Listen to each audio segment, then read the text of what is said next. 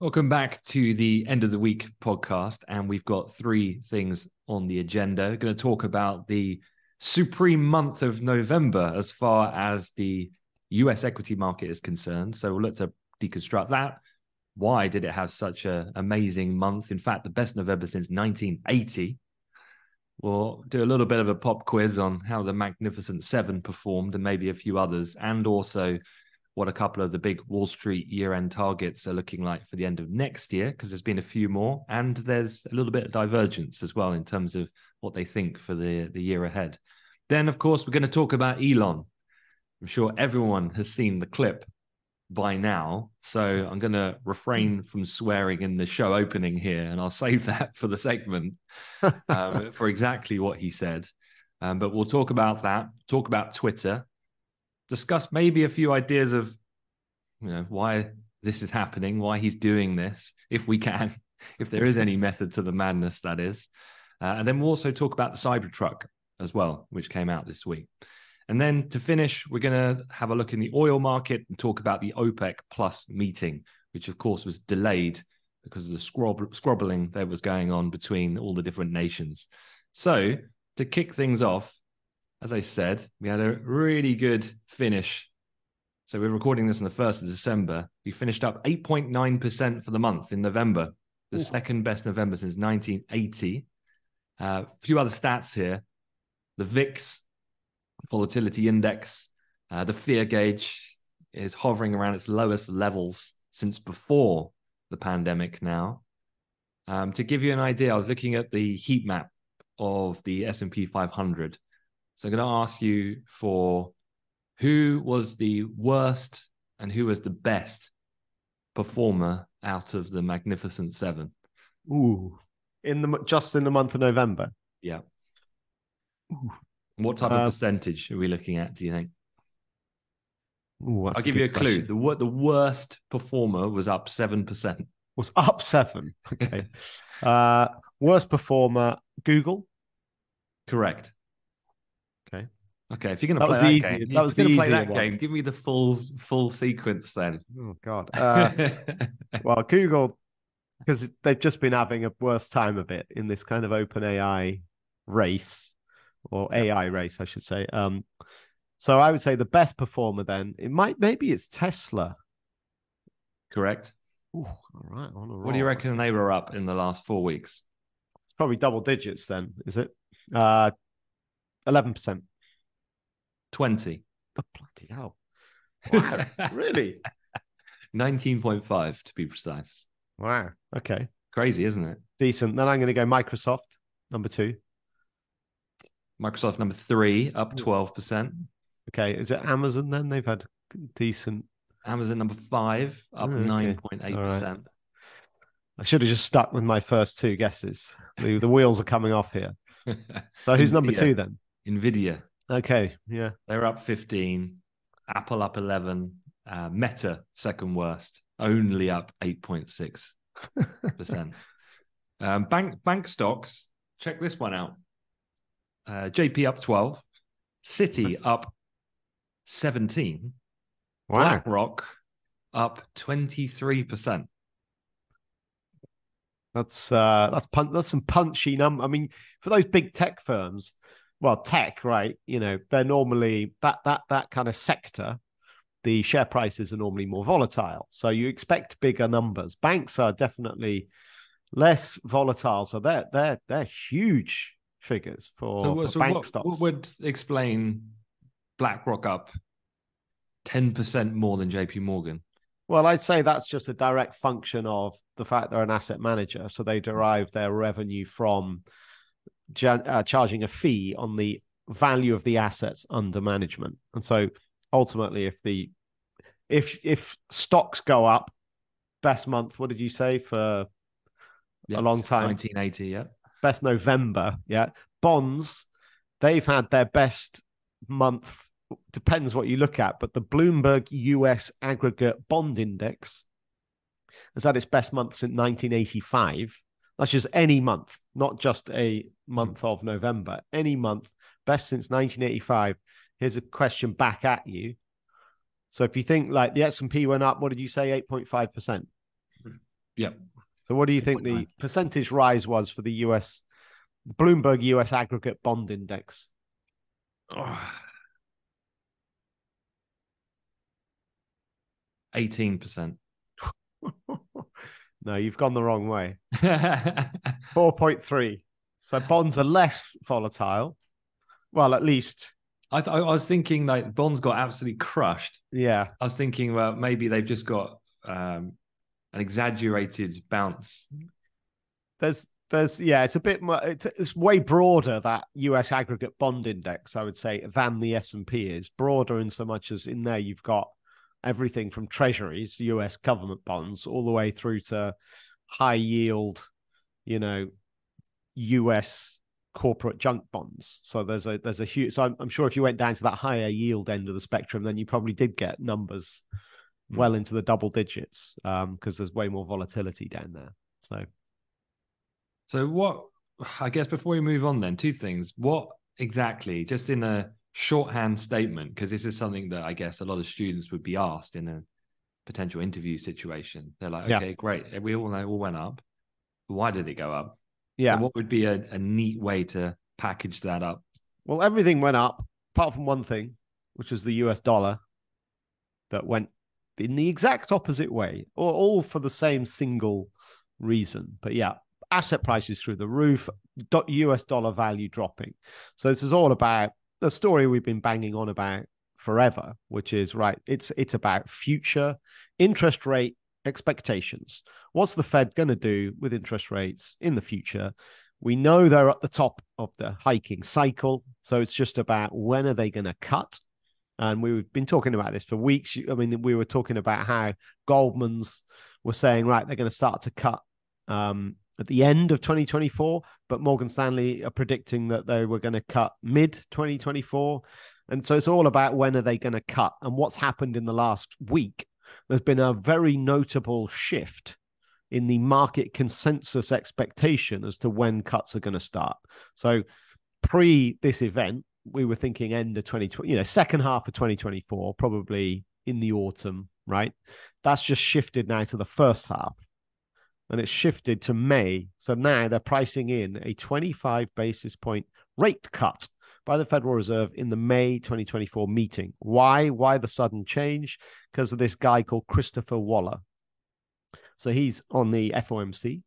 So he's one of the rate setters at the Federal Reserve.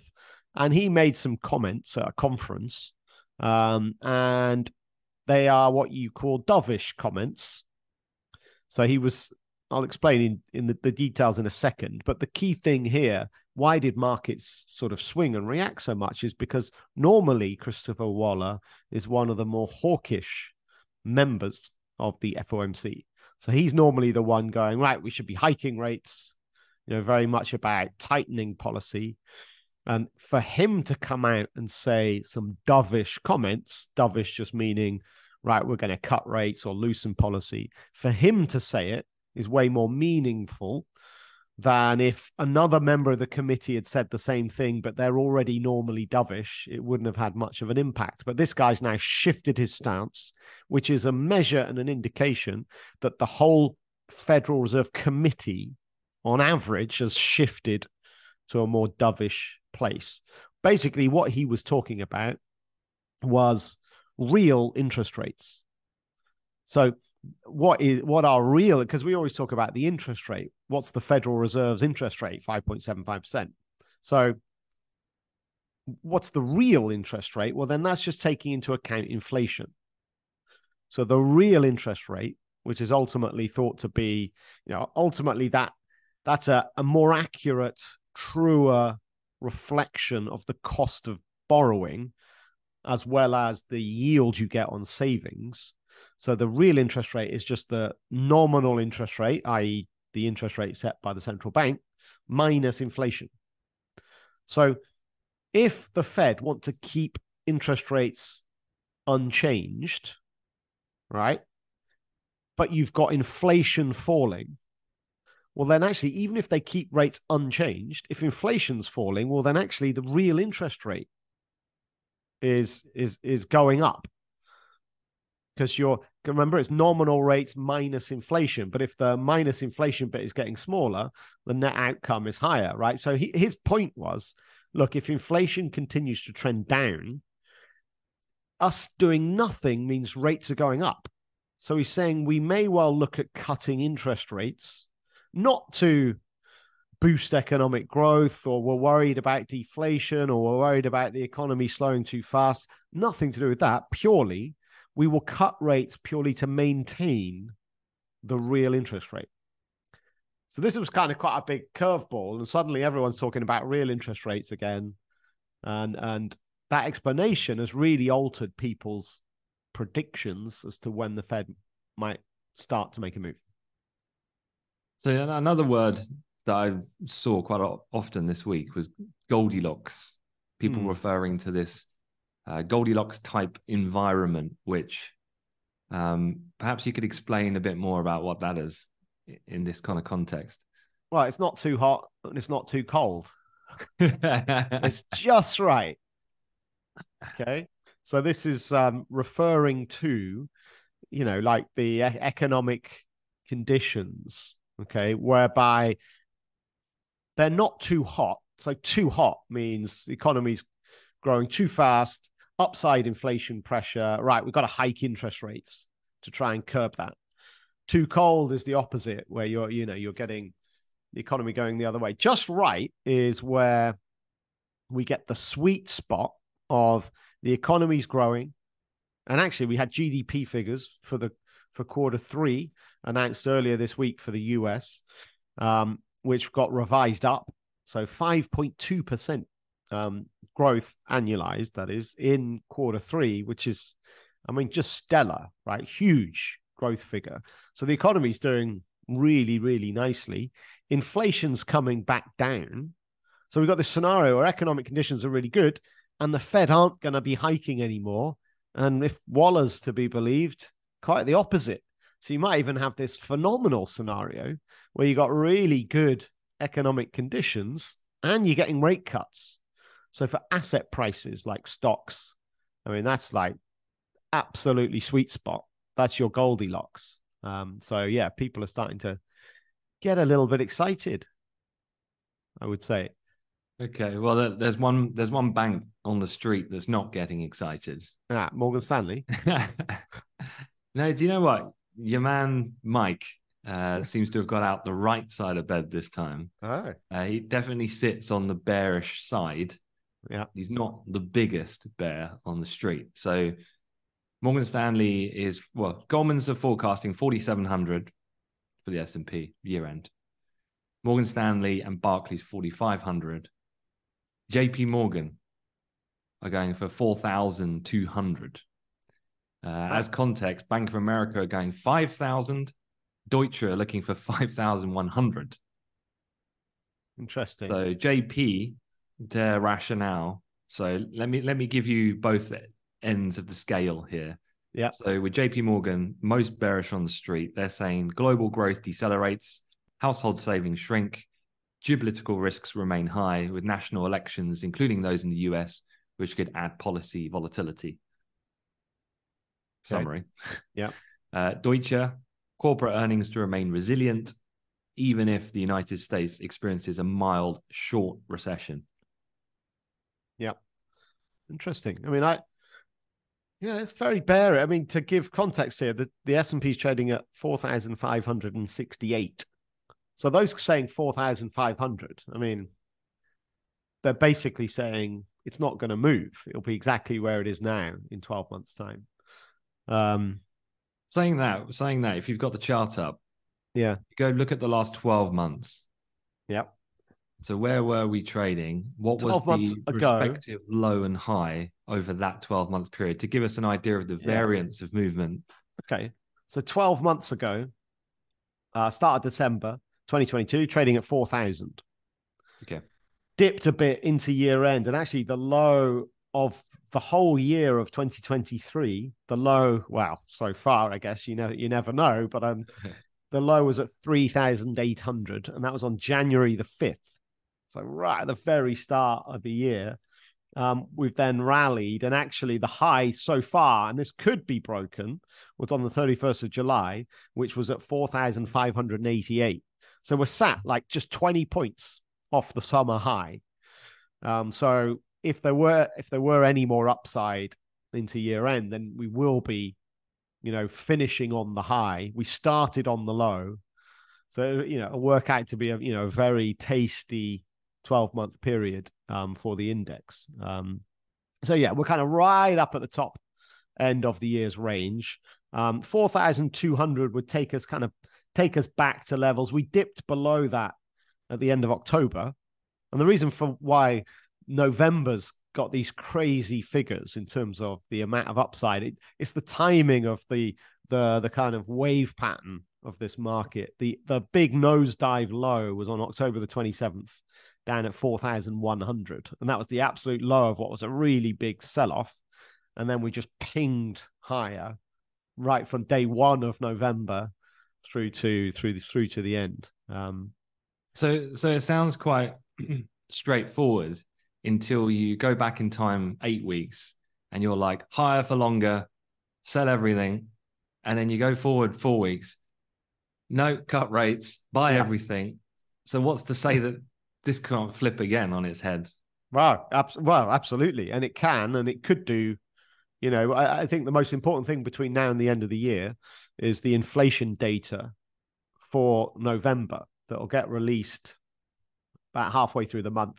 And then we've got a Fed meeting on the 13th of December. So really, if that inflation figure comes in lower than last month, we had a big drop last month, which is why people have got excited again and why Waller's starting to say, hang on, we might need to cut rates. So if inflation goes down again, then I think that's your further evidence that actually rate cuts are going to happen sooner. But look, if that inflation number jumps back up, then right, we're going to massively seesaw maybe back to the panic mode of, oh no, rates are going to have to stay this high for much longer. And yeah, you'll get the seesaw swing back down to the downside into year end. So yeah, it's a pretty important number, that which will come halfway through the month. Cool. All right. Well, look, let's move on and let's talk a little bit Elon Musk, who made the headlines again this week. What's the swear? Do we have a swearing policy on this podcast? Well, yes, you can only swear if it's repeating verbatim of what someone else has said. Okay, not allowed to swear yourself. That's the rules. Okay, as long as it's a direct quote. Yeah. Okay, perfect. So do you have the quote? Do you want to take the honors? Yeah. The quote. Well, the quote was, "Go fuck yourself." Is that clear? I hope it is. I actually think he said it twice, Piers. if you're going to be verbatim, but yeah, he said that. I think it was like a New York Times deal book conference thing, and he's on a stage, and it was a little bit out of left field. He obviously looked pretty disgruntled, and he went on to talk about the fact that the advertising boycott was basically going to kill the company. And then he started saying, we'll let the people of planet Earth then decide it and we'll document it. It was all quite weird to watch, to be quite honest. Yeah. The context here was that there's a few parts, but essentially he endorsed an anti-Semitic post on Twitter, had a lot of backlash. The advertiser exodus began as well after a non-profit Media Matters published a report that showed advertisements from major companies alongside neo-Nazi posts. So Apple, Disney had a little pop shot of, is it Bob Iger, isn't it? The CEO of Disney in particular. Yeah. A few of those other big kind of household brand names who have all left Twitter. I was going to say Twitter, X. Yeah. So other than this kind of headline story, and other than feeling like, wow, imagine if you're the CEO and Elon comes out with that, how you must feel trying to manage that fallout the next day. Well, just quickly on that front, because like the companies that have pulled out are like IBM, Apple, Walt Disney, Comcast, Warner Brothers, giant organizations with giant advertising budgets. And they were kind of pulling out anyway, not just because of that anti-Semitic post that Elon Musk did, but also since Elon Musk was taken over, Basically, the sort of, it's been relaxed in terms of, the policing of posts has been relaxed because Musk is all about free speech, right? And advertisers are fearful of, having their adverts next to a tweet that is, controversial and against their sort of ethos and whatever. So they've kind of pulled out. So he hired a new CEO to come and charm them back. Okay, her name's Linda Yaccarino. So he hired her to specifically because of her connections within the media industry and to get these advertisers back. And then apparently she was in the crowd at this talk when he just launches this tirade, and she must have just been going, "Oh my God." How is she supposed to operate? Do we know with that kind of thing? Do we know her salary? Like, I don't know. What's in this for her? Well, to be the CEO of one of the big social media platforms, most talked about companies, I guess. Yeah. Okay, so just trying to think of, he obviously plays this political line, yeah, where obviously he can kind of leverage down and say that this is all, I don't want to go into the political side. We know that point, but I was trying to think. Okay, so that aside, from a business perspective, what's his angle here? Because is he a crazy man or is he a genius? Well, yes, indeed. So I think there's two. Either he's crazy in that he just had an outburst. It wasn't planned. He just came out I don't know. Maybe he was drunk. I don't know. Shooting from the hip, just being a bit of an idiot. Maybe that was the case. Oops. And the day after he might have been going, "Oh shit, I shouldn't have done that." Or it's a very genius play. So here's that story.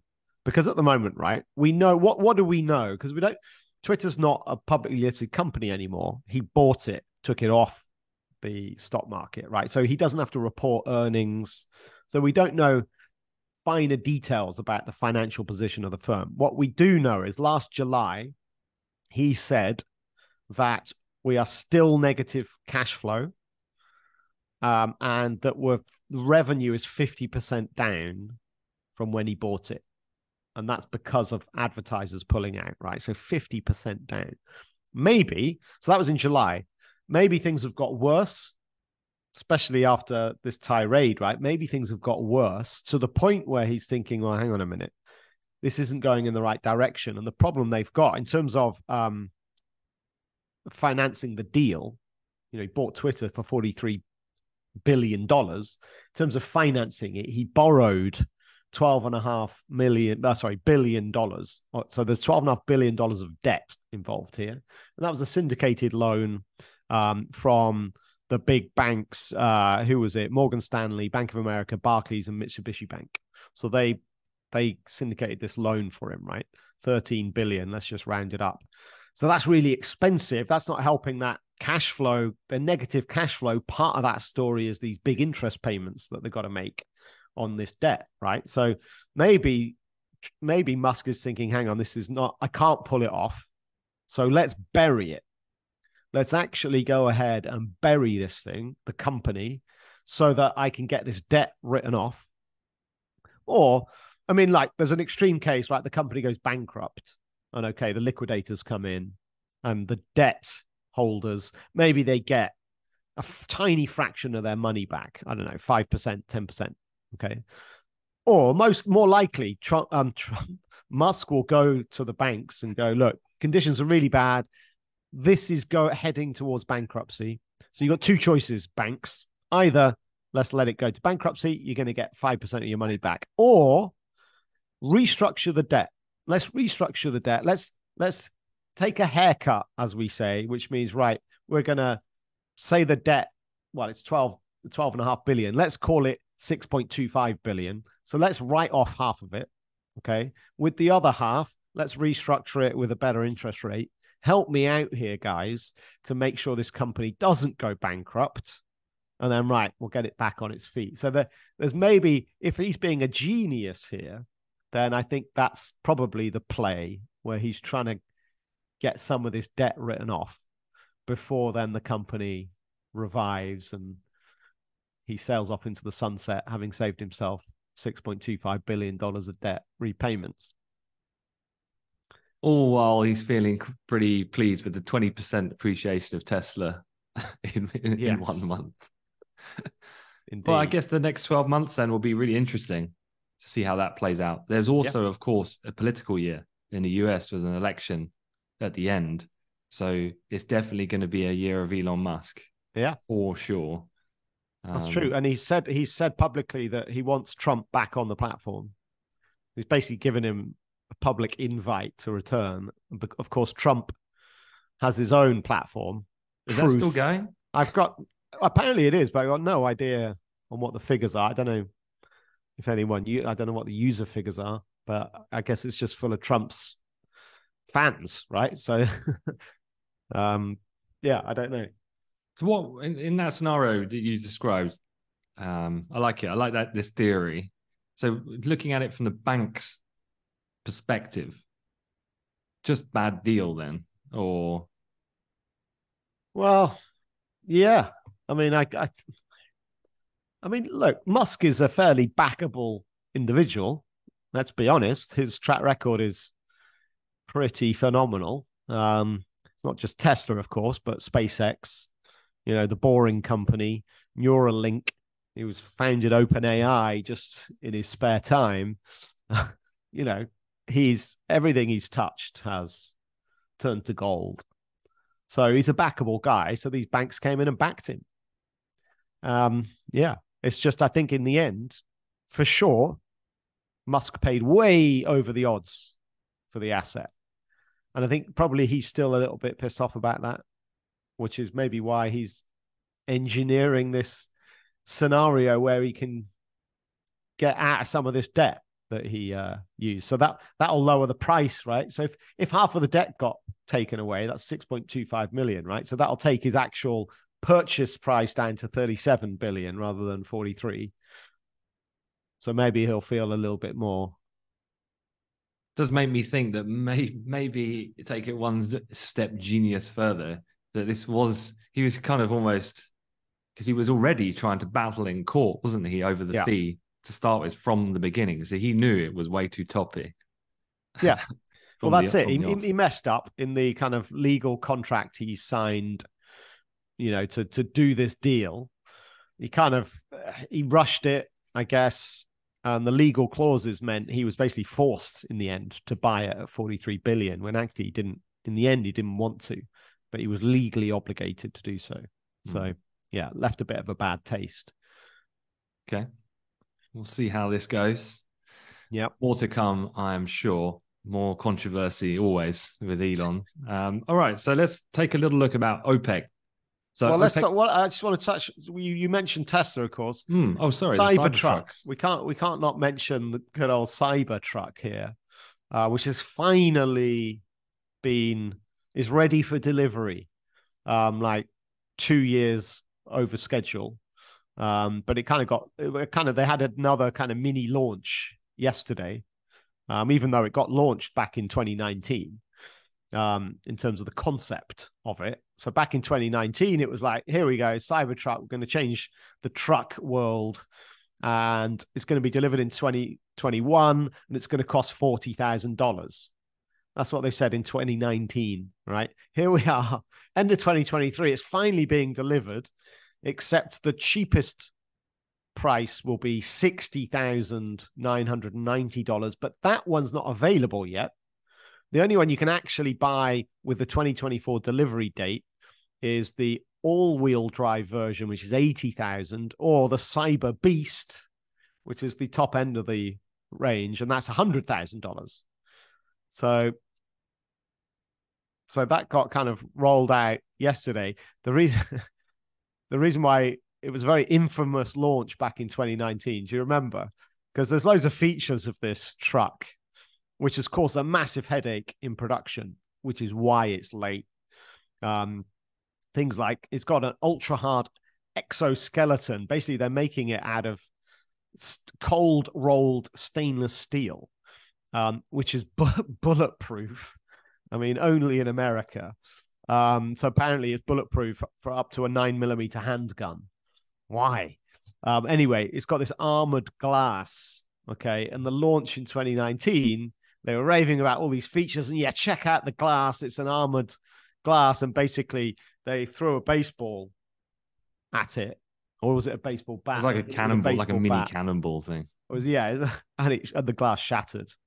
And it was like, oh, oops. That wasn't supposed to shatter. It's supposed to be It was armored. On purpose. Did that on purpose. Well, maybe so. Anyway, they 2 did weeks it ago, again yesterday. They did it again yesterday. Okay. And it worked. Like the glass didn't shatter. Surprise, surprise. I saw the build up to this launch. It was about maybe 3 or 4 weeks ago. There was a viral post on X, and it was a video of someone filming, and they had the Cybertruck. You know, when you have like a road test vehicle and it's all cut in like this kind of weird cover. Yeah. So you can't tell what it is, but you know what it is. Yeah. And then there was some. Then it had bullet holes in the side, and it went viral because someone's driving beside this Cybertruck, filming it, going, "Oh, look at the bullet holes, man!" Obviously, marketing build up to the launch. Oh, what? I mean, what a disgusting looking car. But I mean, who knows? I guess I'm not the target market. Well, there's some crazy. This thing's ridiculous. Like, did you know it can do 0 to 60 faster than a Ferrari? 2.9 seconds, 0 to 60. I mean, it's crazy. It's got some quite cool things. Like it's going to have solar charging as an optional extra. So you can have solar panels in and it'll charge to increase the range, which apparently is going to be up to 500 miles anyway. So it's a pretty phenomenal machine. So are you seriously going to sit there and mention the words Ferrari and tell me that the Cybertruck can go faster, therefore you're implying that somehow, you know, putting your foot down and a car moving, like even if it's faster, you and I know that there's a lot more, even just driving straight line speed. Well, look, all I can say is there's 2 million people on the pre-order book. Yeah, but that again, is part of the bigger, wider Musk-esque ways where he uses his influence, his power, absolutely, to shape these public opinions. Everything he does is all orchestrated to fit an engineer that results in tangible things like a 2 million waiting list for an absolute heap of junk. Well, they're not going to build. There's real problems with production. So even though there's a 2 million waiting list, right? Next year, he only reckons they're going to be able to build 250,000, like at best. And his track record on hitting production targets is not good. So it'll probably be less than 200,000, right? So they'll make less than 10% of the pre-order book next year. So yeah, the waiting list for this thing is going to be insane. Okay. I'll tell you now, you'll be lucky to hit 10%. Yeah. The reason why is any factory line process, you can't just have a brand new vehicle with new materials and new design without fault. This car will be a disaster, just like every other Tesla is the worst manufactured vehicle you can buy for your money. I mean, don't sit on the fence.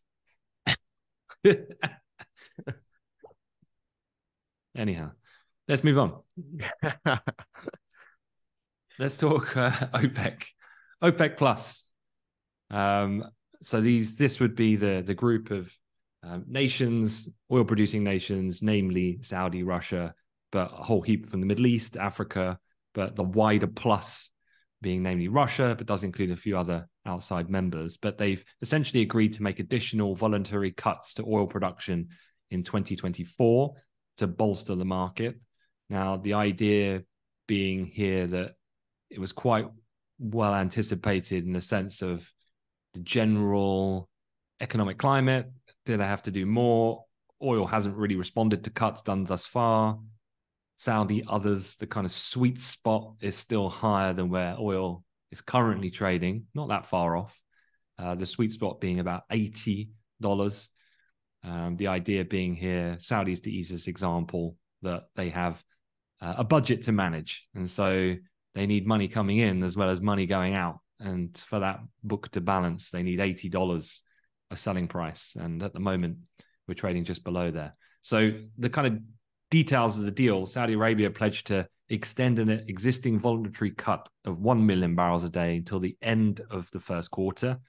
Russia, so this is always the kind of contentious relationship here. There is no deal unless those two deal together. Just given the magnitude of the kind of weighting of the overall OPEC plus production, it's very much tilted to those two. And Russia said they were going to deepen its existing voluntary export reduction to 500,000 barrels per day from 300. So they've gone another step further, essentially.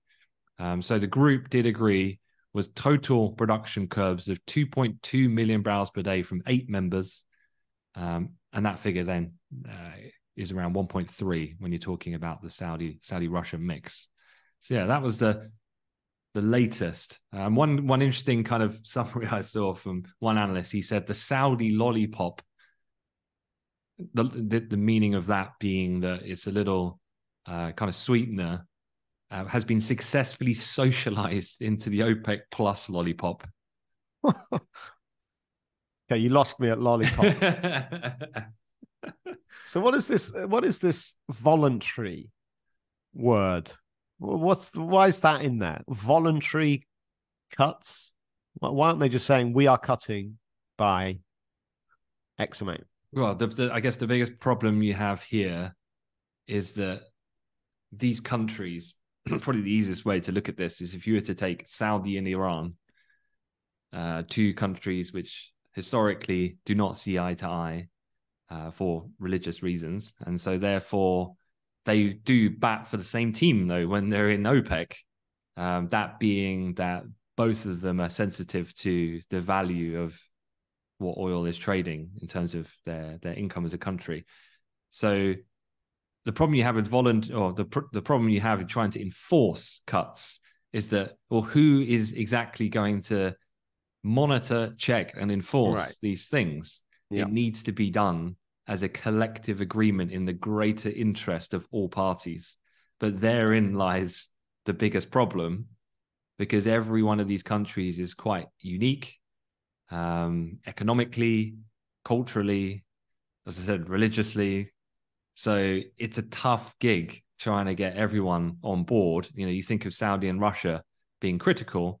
Obviously, Saudi aligned with the US, and at the moment there's a war still going on in Ukraine, and the West sanctioning Russia. So there's some delicate relationships for sure. This meeting in itself got delayed. The delay from the meeting from Sunday was partly motivated by talks with African members in particular. Angola, Nigeria have pushed back against attempts to curb their output because they're looking to revive their oil output sectors after years of underinvestment, mismanagement, civil war. They're like, no, we want to get cracking. We want to pump as much as we can get away with and sell it to make as much money as possible, which goes counter, obviously, to the objective that Saudi Arabia has, which is to try and at least manipulate the supply handle to offset the falling demand. Right. Well, that's manage price. So, right. The point of OPEC or OPEC plus, right, is that supply handle and them having an effect on price. I would argue that they failed on that attempt this time because they've cut production by more, so price should go up, right? But it didn't. Price went down. I mean, we had a pretty big sell-off. Couple of dollars, more, $2 or $3, even $3 to the downside off the back of this announcement, which is the opposite way to what theory suggests it should go, right? So it's the least, because they didn't even have, the meeting was delayed, indicating, well, hang on, there's disagreement. And then they made the announcement yesterday, and they didn't even have a press conference, which is like, they always have a press conference. So you can clearly tell that there's big disagreement, and these cuts, I mean, are they even going to happen, right? Is it just... So here's a question. Are we seeing the beginning of the end of OPEC? Well, I think we've said this before. I think the writing's been on the wall for some time. Yeah, particularly given the emergence as well of, if you think more long term, and you do think about these African nations in particular, countries like Nigeria will in time become more powerful within that mix. For Saudi Arabia, unfortunately, the only way is down here. And hence the reason why they're doing their quest to diversify. They know this. They have known this. The others are on the rise here. And that in itself will fracture the relationship, because there will need to be a shift in power, of which will be unacceptable to all parties at some point. So, yeah. It will certainly be an interesting time ahead. The geopolitical consequence, though, of that fracturing could get interesting. Yeah, indeed. For sure. All right. Well, look, we will wrap it up there. Thanks, Piers, as ever, for your time. And for everyone else, have a great weekend. We'll see you next week. Yep. Have a great weekend.